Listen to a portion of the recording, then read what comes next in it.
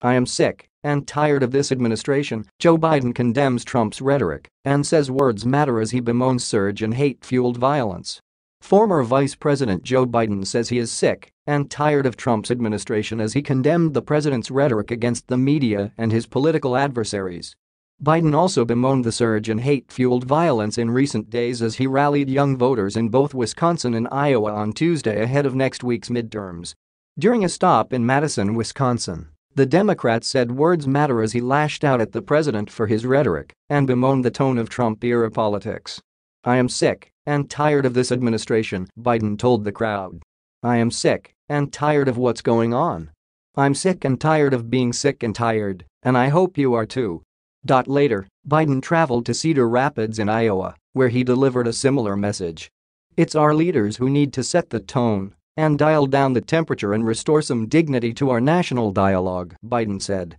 Biden is currently on a trip across the Midwest as he campaigns for Democrats in states that Trump carried in 2016. The Iowa stop had special significance as Biden weighs a bid for the 2020 Democratic presidential nomination. Other rising national Democrats eyeing 2020 have visited the early testing ground in recent weeks. Biden entered the hall to cheers from the crowd of more than 1,000. "Hello, Iowa. Hello, Cedar Rapids. It's been a long time," he said. The pleasantries didn't last long, with Biden quickly pivoting to attack Trump's moral leadership, indirectly charging him with accommodating intolerance as president. He said moral leadership was particularly important after the slayings of 11 people on Saturday at a Pittsburgh synagogue, the deadliest anti-Semitic attack in U.S. history.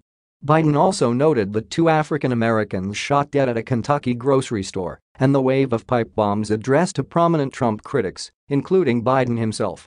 3 times this past week the forces of hate have terrorized our fellow Americans for their political beliefs, the color of their skin or their religion, Biden noted. "What the hell is happening to us?" Biden yelled.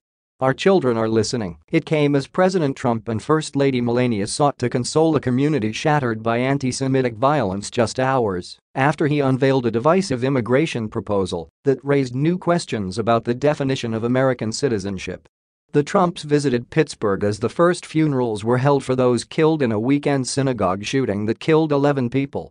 With Election Day 1 week away, however, neither the president nor his adversaries took a pause from politics. Before consoling those rattled by the deadliest anti-Semitic attack in U.S. history, Trump lashed out at Democrats on social media as he endorsed vulnerable GOP House candidates. He also unveiled a plan to end the constitutional right to citizenship for babies of non-citizens and unauthorized immigrants born in the United States, injecting new energy into his hardline conservative base.